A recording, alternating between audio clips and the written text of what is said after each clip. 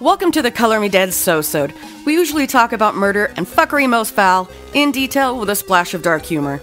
But in our Sosodes, we may or may not talk about true crime. This is where you get the gory gal playtime. It may be squirrel hunts that went too far off topic for the regular sods, and bloopers, and whatever else. So if you don't like bad words like fuck or cunt, this might not be your thing. And if you do, welcome to our shit show. Hello? Talk and see if it will pick you up. It picks me up, but I can't hear. You should be able to hear. Hello. Hello? Nope. You can't hear? Not me. You can't hear me either. And I don't hear you all that well. And I think that might just because you're, like, I hear you because you're sitting right next to me.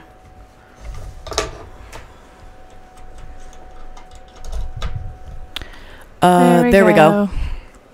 Turder. God. Yay. I don't know why it can't just be the same every fucking time. I didn't know. I don't make the fucking rules. I just follow them. Meh. I don't even follow them. Hello. Hello. Hello. Meow.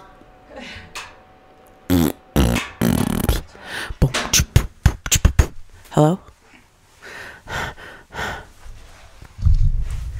Oh, God. Jesus. Oh, God and Jesus. Okay. Am I showing up on there? Yeesh. Okay. Oh, let me turn your... Oh, Jesus. Is that better? Let's see. Yeah.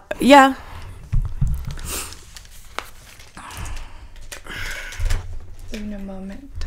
How about that? Oh, it's because it's actually not echoing for once. Wait, is that what it's doing? No, it really, I don't know. There we go. That's nice. Yeah. Okay. I hear it now. There's just the volume on here. I couldn't remember which one was the right volume button. The volume? Volume button. I wonder how I say fucking volume in Russian. Volume in Russian. Smart ass. You're a smart ass. Smart ass. You and your brother. You and your fucking brother. Bunch of fucking smart asses. Go get me a Coke. You and your brother. Speaking of my brother, he just messaged me and said, for the record, I got a phone call during that round. Cheat. On the fucking trivia game. I'm like, how is that cheating for me? That's not a cheat for me. That means you got a fucking phone call, therefore you forfeited. Right. But whatever. I mean... Push ignore and keep taking your turn, goddammit. I'm just saying, fucking choices, motherfucker. You made yours. Here, let me help you. Are you helping me? Help me help you. Just kidding. You're in all the chores. Don't touch it. Don't ever touch it. Oh, I have to move me ass.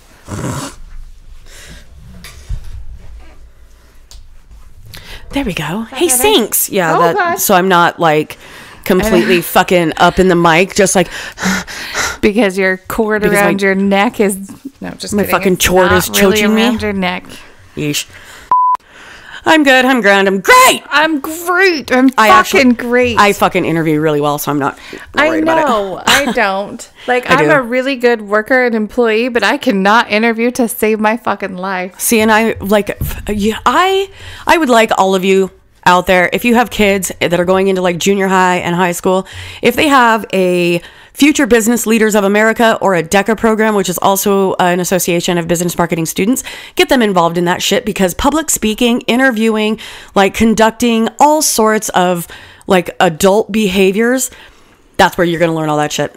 Right. And self-confidence going in. Oh, hell yeah. Because you practice that shit like a motherfucker.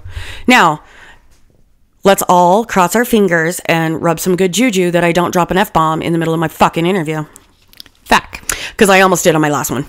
Hello, I am Angel fucking Prue. Maze, Jesus, I don't know who you are. Okay. Fuck. I did it when we were in Salt Lake and we had to go get the tire on the fucking Tundra fixed. And I walked in there and he's like, what's your name? I'm like, Angel Prue. Fuck. Maze. I got married. Sorry.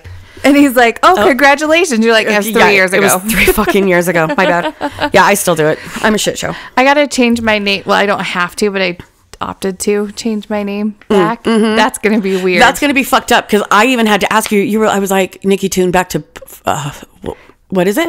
And you're like, Meryl, asshole. And I was like, yeah, man, fuck. It's been a long time. I'm sorry. It has. Well, I used to have my maiden name on my Facebook too, but then I was like, fuck whatevs. He's going to have to come over here and actually talk like a big boy into the microphone. I know. Dude. I'm so heavy right now. I'm like extra bloaty. Like Aunt Flo's fucking my business I don't even have Aunt Flo. I just have fat. So, all of it. All of it. I've got all the fat. Funny story. So when I first moved in, it was my mom's trailer. She bought a single wide trailer, single mom. I was 13 years old and I was going into the 7th grade. Okay. We had just barely moved here. This trailer that my mom purchased, she bought it for like $10,000, right? Something like that, $12,000. And it was her very first house that she ever bought on her own. Well, when we moved in, we had like the bare minimums. Right. So we had like couch, we had a TV, we had some bedroom furniture, that kind of thing. But we didn't even have blinds like in the windows. So the neighbor boys saw me like out working in the yard because we didn't even have grass, and me and my brother spent an entire summer picking fucking rocks to lay seed for grass. Yeah. And they had been riding their bikes, buying all kinds of stuff. Well, one night I'm laying in bed. I don't have any fucking blinds on my window. And I had been like prancing around in a tiny little tank top and booty shorts and getting ready for bed. Well, it's like 1-2 o'clock in the morning. I shut off all my lights. I'd been in there dancing, whatever. And it never occurred to me as a 13-year-old that like, hey bitch, you don't have any blinds. So, funny story, because I'm actually going to call him out and you can leave this in because we joke about it still to this day. Shane. Okay. Shane is a listener and he is on the Color Me Dead page, and I will tag him in this when the Sosode drops. He was my boyfriend in 8th grade. Oh, I was the first boy I ever went to a movie with, and I held his hand. Just so you know. We've shared a lot of we have, without even knowing it. Little boyfriends. Well, he was never my boyfriend. We did sneak into his bedroom and make out when his parents weren't home once. Yeah, I didn't do that. I was too chicken shit to kiss him, so I didn't get that far. Well.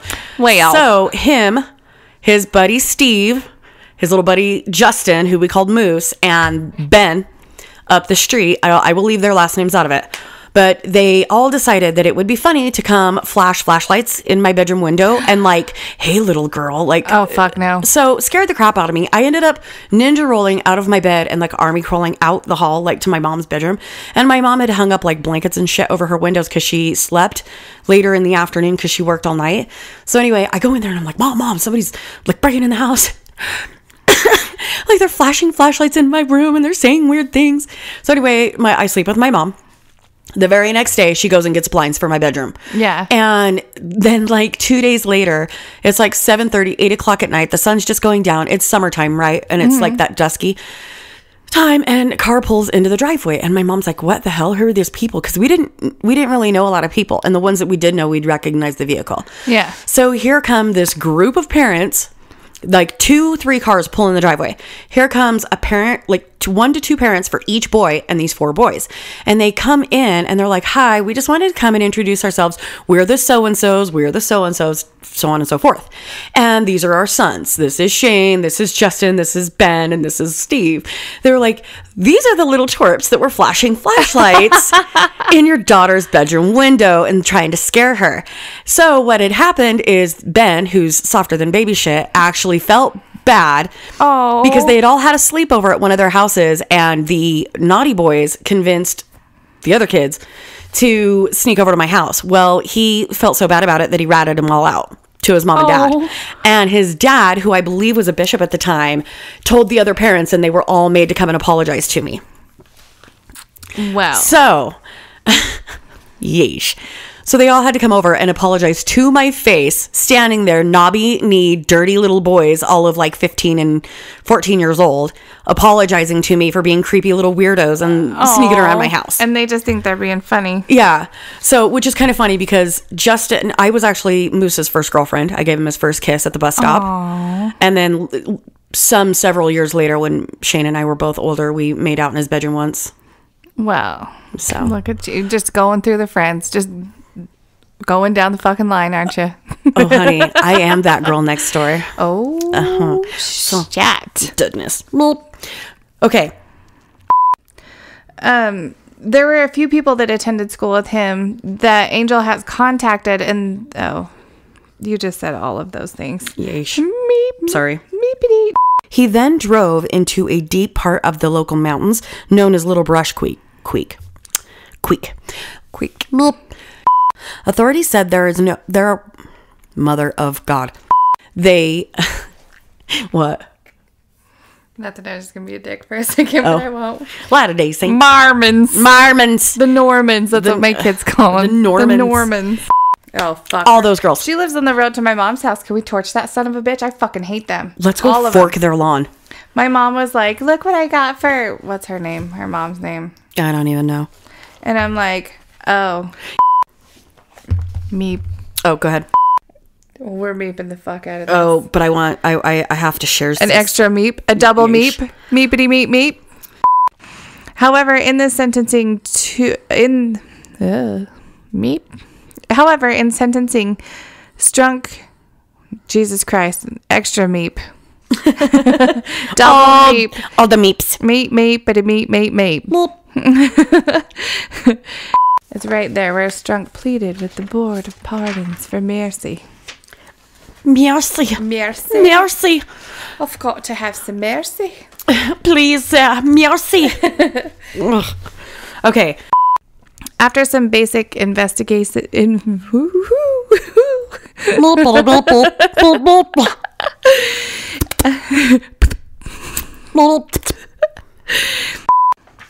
so in April of 2010,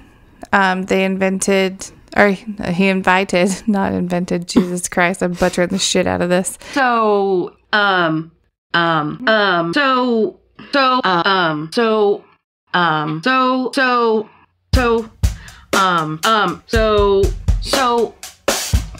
yeah.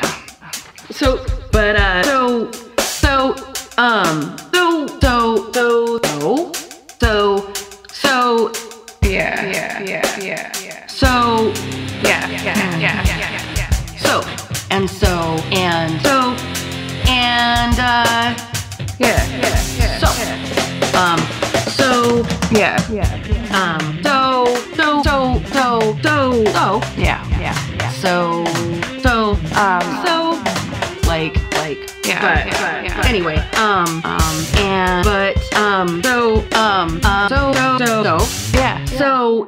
I gotta get my shit together.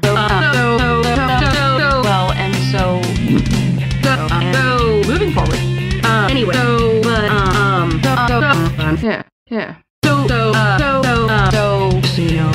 Sorry.